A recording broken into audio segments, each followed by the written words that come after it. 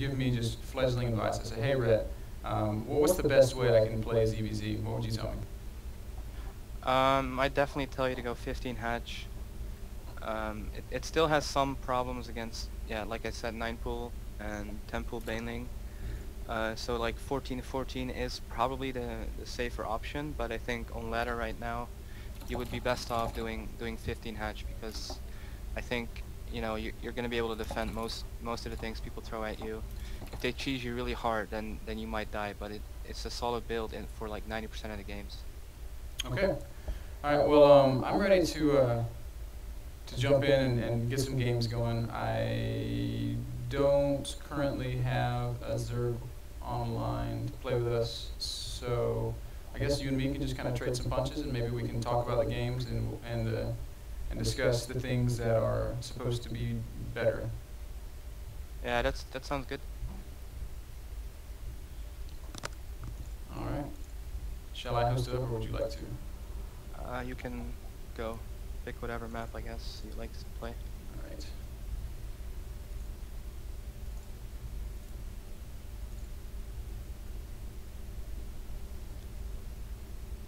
All right, sir.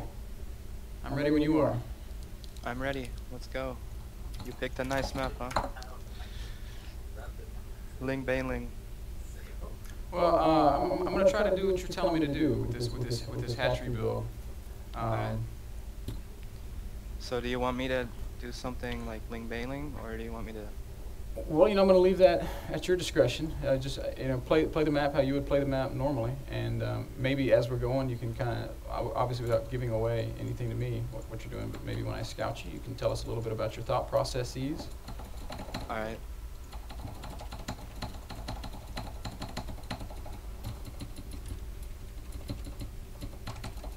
Right now, my thought process is drones. Isn't that always your thought process? Pretty much.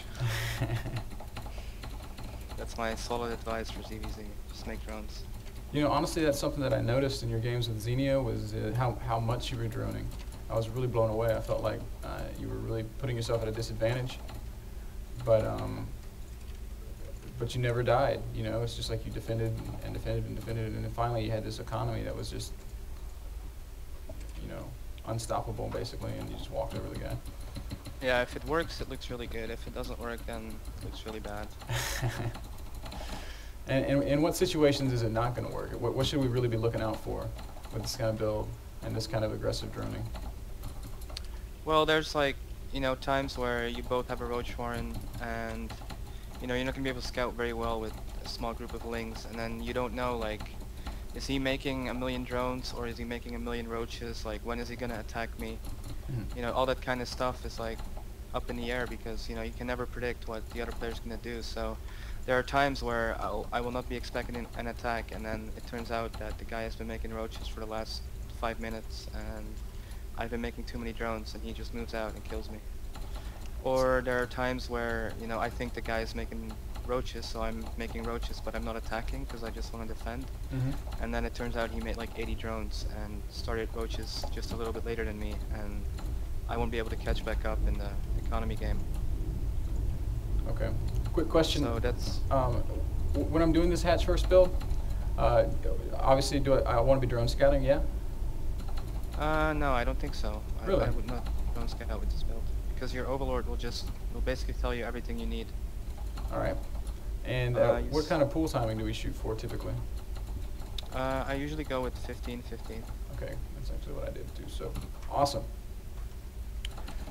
On this map, you want to send your second overlord like kind of to the rocks that are in front of your base, because if he does like any super early spawning pool builds, then that's where the Lings will be coming from. So if you know early, you can cancel your hatchery and start a spine crawler in your main. And do you feel that those like 9 pool, 10 pool Bling builds, do you feel like they're even worth a damn? I kind of get the feeling that they really run out of steam after the initial bans. Yeah, they're really all in actually, but against 15 hatch they're super dangerous, and I still often die to them when I'm 15 hatching. Okay. So here the expansion's up. When do I get my gases, and what do I do in terms of Zergling speed? You should get your gas like right after you build your pool, and then you just get your zergling speed as soon as you have 100 gas, and you should have like 4 lings to be scouting your opponent. And then what about second gases and third gases and things like that? They don't really come into play until much later, like when you're starting roaches. Okay. But you kind of want to know what your opponent's doing by the time your first 2 larva injects are out, because that's like the crucial timing where either him or you could be making a shitload of units, and you need to know. Right.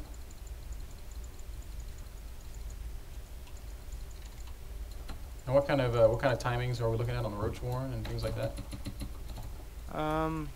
Well, I have 4 lings near you, so I'm not gonna make it till I feel like I need it. Right. Which is like when you see, when you first see banelings, I guess, or when you think banelings are gonna be ready. So basically, you're just playing completely passively until you feel like you're under some sort of pressure. Pretty much, but because of my zerglings near you, I should be able to tell like in time. Oh, here come quite a few speedlings. Now, is this heavy speedling transition something that's normal for you?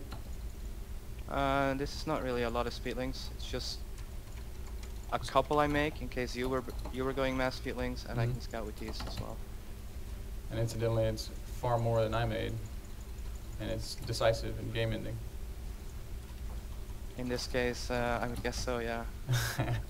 In other words, way to be bad, Mr. Bitter. But when you had your lings in my base, you saw them pop, so if you would have just made like 10, Yeah. then we would have been at a similar position in the game. So I guess this gives us a chance to talk about microing drones against zerglings. What approach should I take to that? Well, what you want to avoid is, like, when lings are coming, you don't want to fight them in your mineral line, because that's a really closed off area, where, like, only a couple drones will fight against a couple lings, so you'll be losing. So when lings are coming, you want to pull your drones away from your minerals, and then attack them, like, in an open area where as many drones as possible can fight. And we're not going to worry about lost mining time or anything like that? If your game life depends on it, then you shouldn't worry about it. Like, it's better to lose a bit of mining time than lose like 5 drones, or I don't know, whatever amount of drones. Right. So you said you made about 10 speedlings just right there initially. You mean you How come spent your speedling is so late? because my gas was so late. I got my Yeah, you need gas to get on your 24. You need to get your gas like right after your pool's building, or 1 drone after your pool's building. Okay. Because you want the speed as early as possible, because it's basically it's gonna be your eyes. The speedlings are gonna be your eyes, and you need them to scout, and so you can adjust.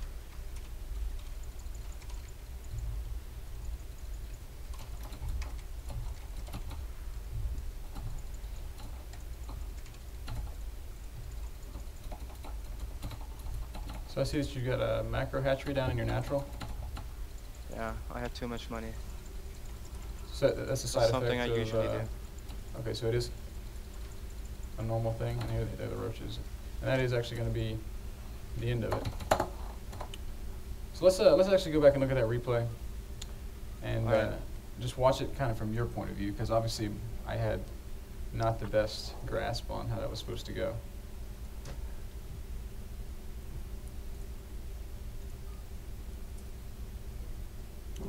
So I'm loaded up and ready when you are. I'm ready. I'm just going to put it on the ret cam, and I'm going to watch it at probably ×4. That sound good? Sounds good. All right, well, let's hit play. Go, go.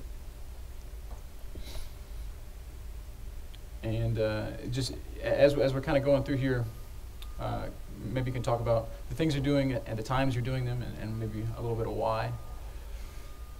Yeah, well, it's gonna be me running around your natural lings and trying to see what comes out of your eggs, and then I make a couple more lings just in case. Those basically decided the game. I think you would need to get speed much earlier. Yeah. I'm not really quite sure Like why I gassed so late. Some people even play like 15 hatch and then 16 gas and then 15 bull. Uh-huh. just so they can get that speed earlier. But obviously that's really unsafe against early rush builds. So I just get the gas after my pull. All right. But it shows how important speed is, because whoever gets speed first is gonna have map control Yeah. and information. So speed is like very important.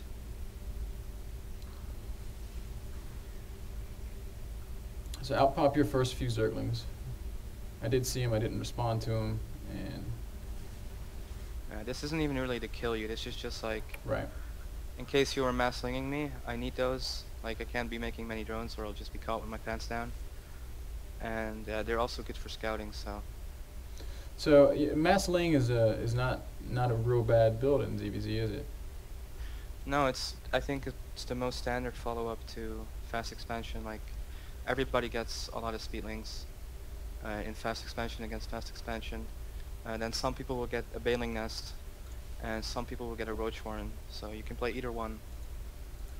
So I'm going to pause here. I'm at 9:30. If there's any chances, you can just kind of pause around this spot. Your macro hatchery is done. Your Roach Warren is finished. Your layer is finished. And what I'm noticing here is kind of in, I guess this is, what am I trying to say? The things that I see that you're doing are very different from things that I've seen other players do when they play Roach. I see no Evo chamber. I know your layer just finished, but there are no Roach upgrades coming. You know, what is the mindset with the Roaches? Are they just there to kind of be tanks and let the Lings do damage? Yeah, well, it really depends on how the game is going. Like, if you're in an even game and nobody killed anything with their first Lings and nobody's going all in and you're both kind of just joining up, then you want to get like an Evo or 2 Evos preferably, because once you're ahead in upgrades, you know, you're always going to be ahead in upgrades, so it is really important. But as for this game, well, the game was over after the Link, so right. I didn't really mind like my build order after that. But yeah, normally you do get Evo chambers in an even game. You want to just get 2 of them, because it really helps when you're, you know, your first upgrades are going to finish. If they're faster than him, you get some kind of timing window where you can do damage. Mm-hmm. And then also the second pair of upgrades is going to be faster as well. So that's like a huge advantage like throughout the game. So I would advise getting them normally. But yeah, this game it just wasn't necessary, so I didn't. So can you talk to us about how your upgrade timings line up with your layer timing? I don't really have like a rule for it. I just do it like on feeling basically. Mm-hmm. I will get maybe, some games I will get 2 Evos before my lair, sometimes I will get them at similar timings.